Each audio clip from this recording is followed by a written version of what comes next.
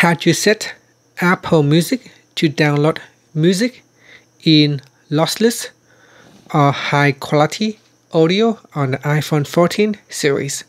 First, let's go back to the home screen by swiping up at the bottom of the screen. And on the home screen, tap on Settings.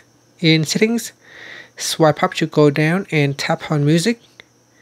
Next, we go down and tap on Audio Quality. Then tap on Downloads. In here, you could choose High Quality Lossless or High Res Lossless. After that, you can tap on the back key or swipe up to go back to the home screen. Now, if you open up the music app and if you download the music, you can now download in lossless or high quality depending on your settings. And that's it. Thank you for watching this video. Please subscribe to my channel for more videos.